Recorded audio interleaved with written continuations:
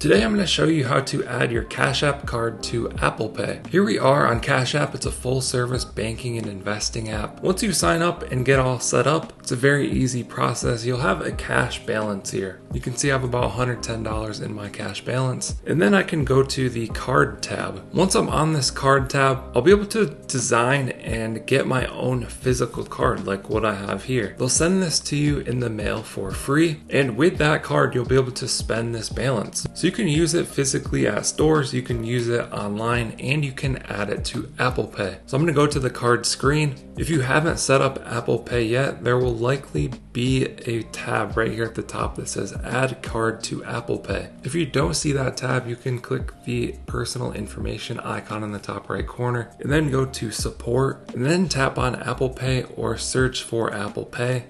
And you want to click this little link under Related. That's going to take you to the exact same spot that I'm about to show you. We're going to close all that out, be on the card screen, and then just tap Add Card to Apple Pay. So it's going to start this process. We're going to tap Next, contacting the card issuer. It's going to give us these terms and conditions. Tap Agree. Adding to wallet, card added.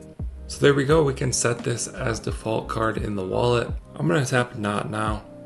Just keep my other card, the default one. Your cash card was added to Apple Pay. Remember, your PIN is the same one you use in the app. Done.